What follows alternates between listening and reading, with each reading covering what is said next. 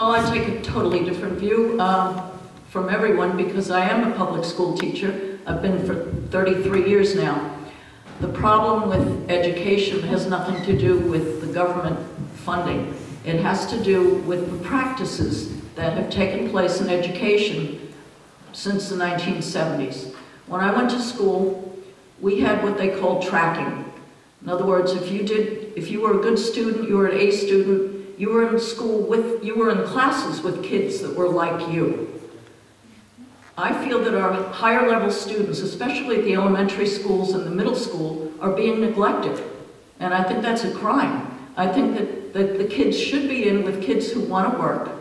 As a teacher, I can tell you it's very hard. If I have 25 kids and you have 10 that are really good, you have the middle, and then you have a few that are very slow learners.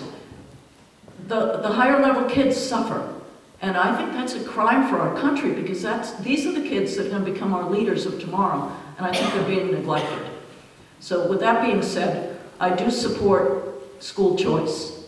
The money is yours. The money you make, your hard-earned money belongs to you. It does not belong to the state. If you want to send your kid to a private school, you have the right to do that.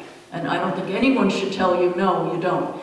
If your kid's not going to a public school, then the public school doesn't have to pay for them. So I don't see where they're saying that the public schools are losing the money. They don't have to educate that child. So I just feel that sending the kids where you want to send, it's your money, it belongs to you, and you should be able to send them wherever you want. Thank you. Mr. Feltus, what